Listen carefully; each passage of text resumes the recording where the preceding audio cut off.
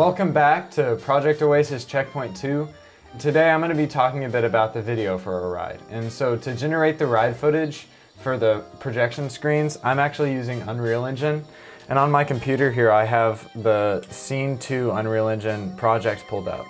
And so I got these digital assets from a company called Scans Factory, and I reached out to them and I saw some of their work online. They do a lot of environmental stuff, and I saw this mountainous temple landscape environment, and I said, hey, this is what I'm doing and I'd really love to use it for our project. And they generously donated the whole demo environment for us to use. So you can see it's lots of temple artwork, lots of stonework, lots of torches, and kind of a mysterious, dark temple environment. And that's what's actually the assets for our ride. And to sequence the whole video, I'm using Unreal Engine's built-in level sequencer, which allows me to very easily add in animations, add in sounds, add in stuff in the environment. And then using N-Display, which is an Unreal Engine plugin, I'm able to map the actual footage to the exact structure of our screen to make it that so instead of it looks like you're looking at something that's the wrong scale,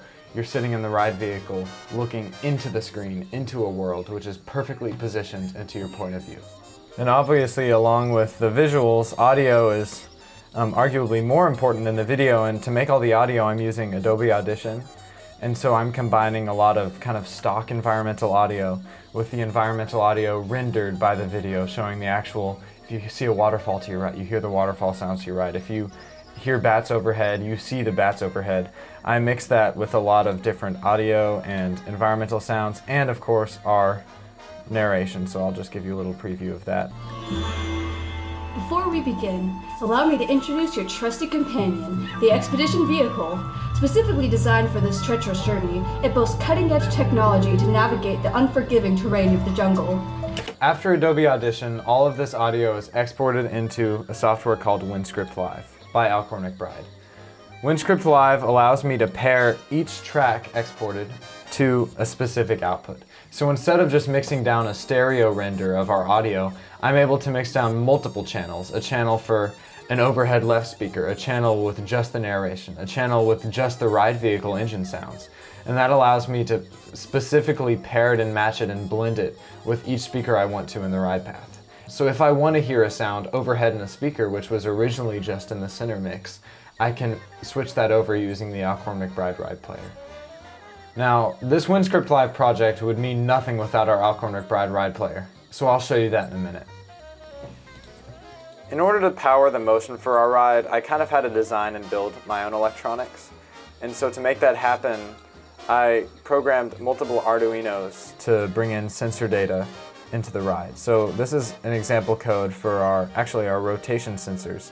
So this takes physical inputs from our proximity sensors, which detect like the rotational motion of the ride, and it converts it to messages which can be sent to the ride control system and to the motor controllers.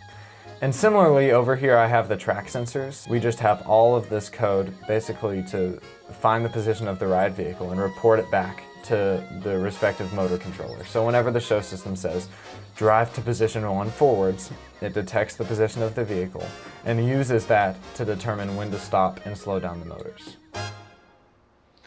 So of course, with the ride, I have to show you the almost finished ride vehicle. So what we did to this is we started with a base coat of red oxide primer, and then we painted it with an olive drab green. And so along with this olive drab green, we have some just tan vinyl upholstered seats and seat backs. And so the plan right now is to have a canvas side panels, canvas body panels, kind of like old military vehicles. It'll keep it lightweight, but also have it strong and safe. And so underneath the ride vehicle is what is really interesting to me and to most people. So we have the rotation and drive system, and so it's completely finished and 100% tested right now. This box that you see right here, this is the rotation proximity sensor box, and then we have the rotation motors, and then underneath we have the drive motors. This whole system, the drive motors, the rotation motors, and 6 inches of lift, 20 degrees of tilt left and right and front and back, is confined within 15 inches off the ground. So this floor is less than 15 inches off the ground, which is crazy because you can step right in it and nobody's gonna know that it's gonna spin, it's gonna drive, and it's gonna lift up and down and tilt left and right. I think that's pretty impressive. This is one of the control panel screens for the ride.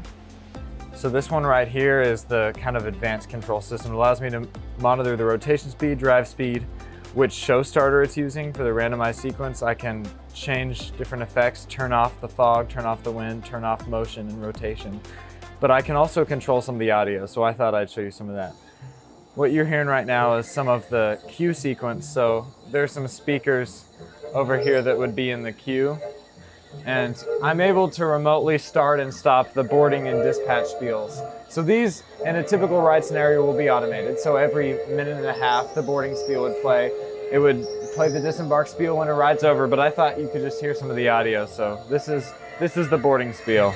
Welcome, fellow adventurers, to the expedition of a lifetime. I am Dr. Amelia Sinclair, your guide through the Ancient Temple ruins and the secrets of the elusive Oasis. Before we set forth, a few important reminders to ensure a safe and unforgettable experience. So what you're hearing right now is the audio from our ride player, which is sitting here in the rack. So what happened whenever I pressed that button is the ride player triggered a sequence which ducked the volume of the queue environment, the queue music, and it played back our voiceover. These are just 2 of our queue speakers, but there will be 4 speakers in the queue, and there'll be around 12 other speakers in the ride itself. To play back all of that audio, to power all the video, to control the control panels, and to control the ride vehicle, it takes a lot of computing power. And so what I have here is the main ride control and show control rack. And so I'm gonna just do a quick overview of everything in the rack. On top, we have our power conditioner, which is powering all of our Macs, all of our network, and our ride player. This just makes sure the power is clean. Below that, we have our MK1 manufacturing rack Mac mount. And so from MK1 manufacturing, they built this for us, and it has in one U space 2 Mac minis, 2 USB pass-throughs, and these very easily accessible power buttons. That's so basically the ride starts, I press one button, and we're ready to go. And below that, we have our network switch. This is from Thoughtful Integrations here in Plano. And this switch provides power over Ethernet and network to literally everything on the network. Below that, we have our OnLogic industrial edge computer. This powers the control panel, and it powers the show control system. So this is running the VenueMagic software provided to us by Entertainment Side System. And then below that, we have the Alcorn McBride ride player, which I've talked about extensively. It powers all of the audio for the attraction with its onboard amps and its line outs and its extensive network and programming control. Finally, below that is what I haven't had much time to talk about because it's really what we have to make ourselves. But right here we have a Samlex power supply. This power supply provides 50 amps of 24-volt DC voltage, which powers our motor controllers. Our motor controllers are kind of secretly hidden behind this blank, but that is what I designed, and that's kind of our proprietary design for this ride, which allows me to take this really high power DC voltage and convert it to variable frequency drive for our 2 sets of motors on the ride. And so this Samlex power supply has really been the backbone of the physical part of the ride because it's really hard to find a DC power supply capable of outputting such high power reliably. It's really helped having this to power the motors for the attraction. That's pretty much it for checkpoint 2, and I hope you check back in for checkpoint 3, where we're gonna go even more in depth to the final stages of the ride.